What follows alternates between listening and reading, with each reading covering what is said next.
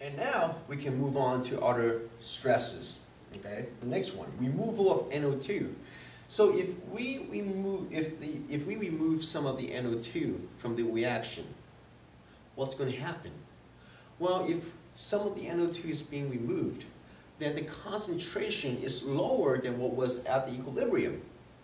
And now it is not at equilibrium, right here. And therefore, to get back to equilibrium, we have to have more NO2. And to have more NO2, how will the equilibrium reaction achieve this task? Well, to have more NO2, that means we have to make more NO2. To make more NO2, we need more reactants to make the NO2. So there will be more reaction going this way so that we have more production of the NO2. And this is the reason why when we say removal of NO2, it will shift to the left. Okay? To adjust itself to go back to equilibrium. And now we can look at the third one. Now the third one requires some thinking. And it has to be taken, you have to think about this very slowly and use your own logic. And I'm going to walk this slowly with you right now. Increasing volume. How would increasing volume affect the equilibrium?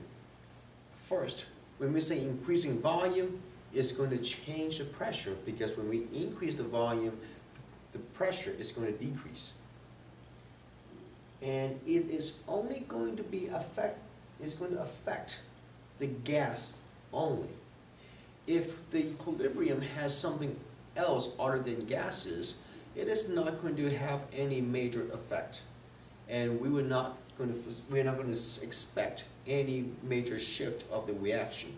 So when we have increasing volume or decreasing volume, changing pressure, we have to pay extra attention on the state of the chemicals. Are they gases or are they not?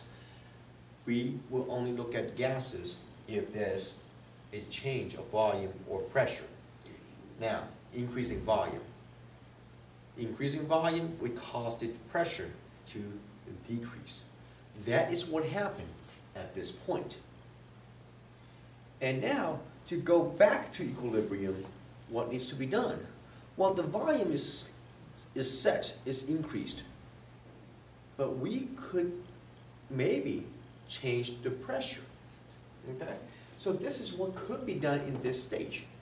So again, increased volume would mean the pressure goes down.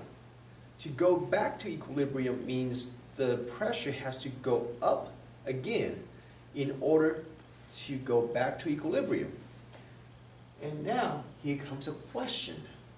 Which way would it shift to make more or to have more pressure? Now think about what we learned in the gas chapter, the topic on gases. Pressure is exerted by the gas molecules because they collide on the container walls. And if you have more gases, there will be more pressure. If you have less gases, you will have less pressure. And now we would like to increase the pressure to go back to equilibrium. So we would like to have more gas molecules. So now we will look at the chemical equation to see which side of the equation has more gas molecules. And how can we tell? We can simply look at the coefficient. On the reactant side, we have 2 moles of the NO2. On the product side, we have 1 mole of N2O4. So it becomes an extremely easy task to find out which side has more gas molecules. It is going to be the reactant side. So if the increased volume, if the volume is being increased, pressure gets lower, and to go back to equilibrium, you have to increase the pressure. So to increase pressure, we have to have more gas molecules. To have more gas molecules, it means that we have to shift the equilibrium to the left so that we mix more of the gas molecules to increase the pressure.